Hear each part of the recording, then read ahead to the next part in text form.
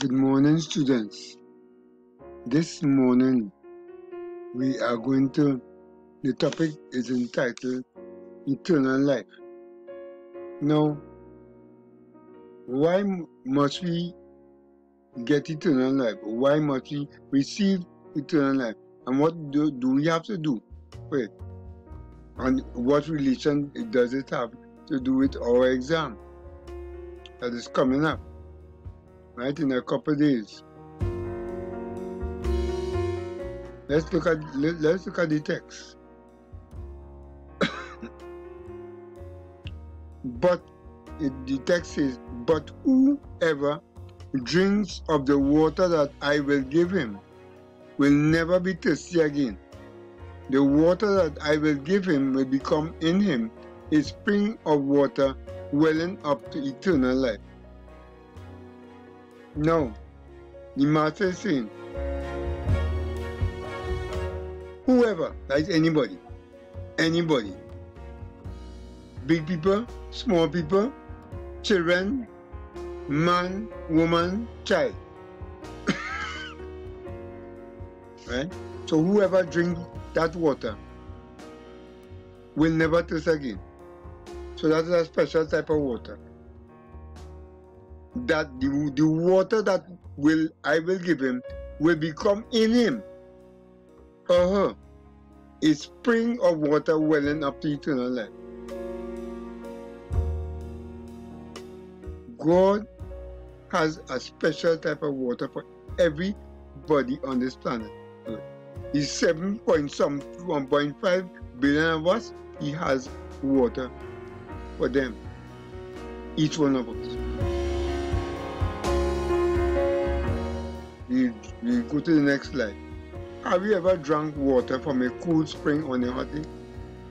Have you ever just think about it. The day is hot and you go by the spring and the water is cool and refreshing. God's love for you is eternal and always refreshing. But remember, it is water. What does that have to do with exam? Jesus says, if you drink his water of life, you will never thirst again.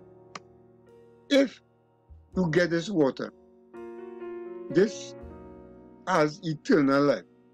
This has a memory. It helps install a memory in your brain so that you would never forget. You will be restored, revitalized, brought up to a certain standard that you will never thirst again.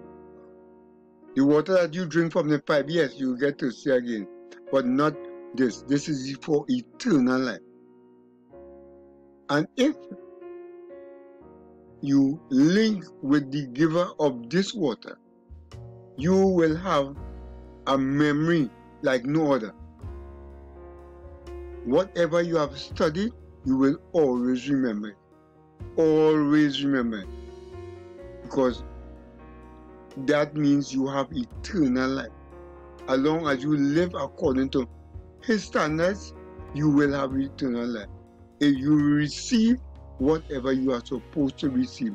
And Lord, and I'm saying this to you, lay hold on the eternal life or the eternal promises that Jesus gives you. Let us pray. Father, I ask of you to bathe each student with this water of eternal life. Give them the memory that they need. Give them the understanding that they need. Give them the faith that they need. Give them the trust that they need. Father, all the preparation work has gone on. But Lord, they are to face judgment. They are to face the exam. Nobody will be in the exam room with them, but you and them. They don't know, they can't see you, but they could appeal to you. Father, help them that they may remember when they are stuck. Pray. In Jesus' name, amen and amen.